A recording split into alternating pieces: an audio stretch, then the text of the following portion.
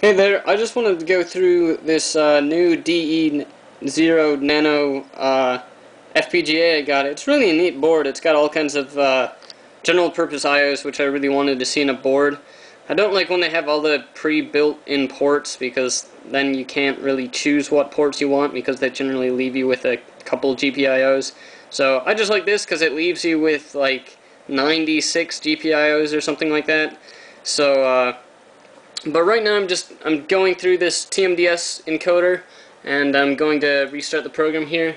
What it does, this is just a counter, but it's displaying the TMDS stage 1 part of the encoding.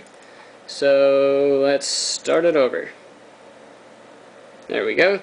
So I don't know, I haven't worked with TMDS before, so I'm just hoping maybe someone can look at this and tell me if this looks like the proper output.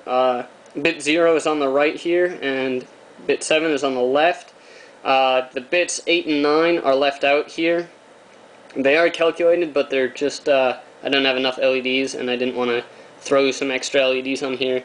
But once again, this is only stage 1. It doesn't have that inverting stage, because I don't really have any ability to work with the previous byte that was encoded, which you need to do, and I want to implement that later. So I just want to go through and just see if anyone thinks this looks like reasonable output, and if it doesn't, then I guess I probably have a bug somewhere in this sea of gates, and that's not good. But this is what I have so far. Hopefully it works. I'm gonna probably emulate this writing a little C program. I don't know if I have to pay for the little Altera